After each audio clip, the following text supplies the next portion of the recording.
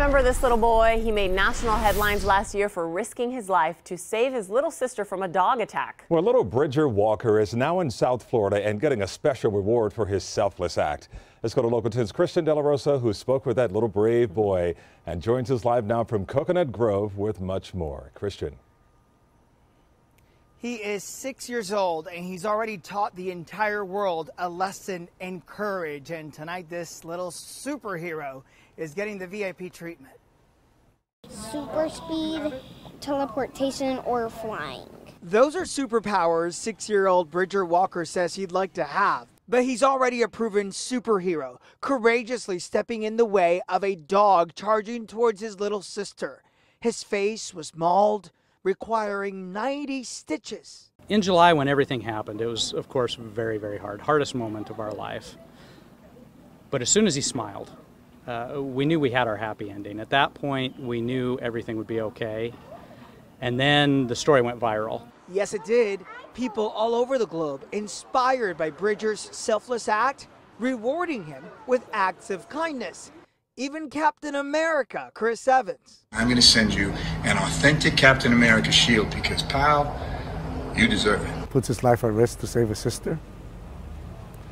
It's very, very special. The boy's story also tugging on the hearts of our friends at Florida Yachts International, who brought the family to Miami Monday for an all-expenses-paid VIP experience. And we're going to spoil him tomorrow out on the boat, on jet skis and sea bobs. We just had this huge outpouring of love that reminded us of how great America is, how great the world is. Right before boarding, Bridger telling us the one thing he's looking forward to on this trip.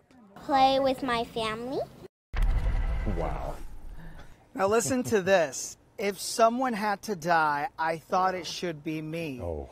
That's how this little boy explained his actions on that day to his parents. His family tells us that for those who might find themselves inspired by the story, they would like for you to pay it forward with kindness. Oh. What an amazing story. Oh my gosh. Such a great story. Christian, I'm actually curious about his little sister. Is she aware of what her big brother did for her? Did his parents mention anything about her?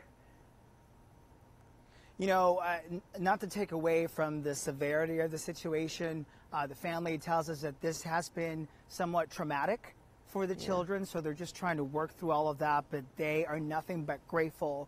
They say that in light of the horror of what happened, they've got nothing but, thankfulness, given all the blessings that they've seen over the past 6 months. Selfless little boy, and I know Nicole can relate to this. Yeah. That little girl is going to be indebted to her brother for the rest of her life.